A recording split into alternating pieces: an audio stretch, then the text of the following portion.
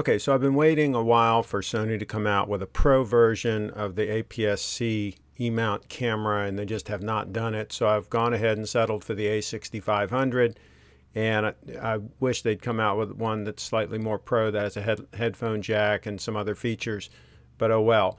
And you can see here I'm putting this SmallRig cage on it, and I did a test at the end here. You're going to see I tested the autofocus with me standing up and just talking to see how well it locks on the face and holds focus. It looked like it took a little bit of time to kind of get a really sharp focus, but then it seemed like it did hold it, and it was a relatively low light situation, so it was a good test.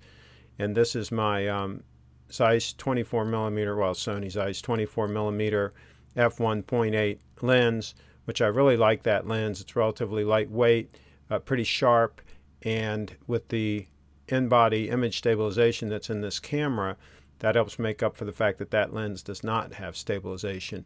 So it is easy to get to the ports on this, and you can see that's the pin for my spider holster. So if I want to put a heavier lens on this and carry this at an event or something, I can stash it in my spider holster rig. I have a separate review on my channel for that. And after I added that, I also screwed on a Gordy's camera strap onto the cage, and that screwed right into the quarter 20. And these are very quiet, so they don't make any noise, no jingling or anything like that, like those two strap attachments that I removed on either side of the camera. Got rid of that jingling.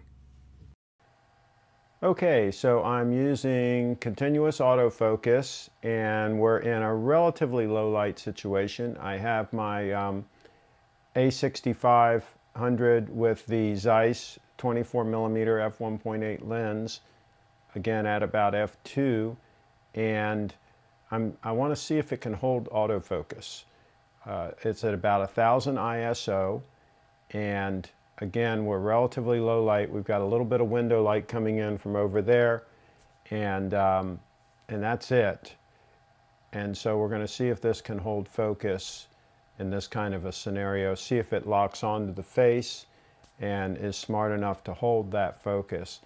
I've had my A7S hunts some, all my other cameras hunt. I don't use any of them in autofocus mode when I'm doing something like this. I focus on a point and then put it in manual focus because I can't trust it at hunts. So it's going to be interesting to see if this one does the same thing or not. Oh, by the way, I'm using my new Sennheiser wireless mics right into the mic input. So as you could see, it looked like it took a little while to lock in focus, but once it did, it held pretty good. I'll have to do some more testing, and in better light, it'll probably do even better, but so far it might be promising.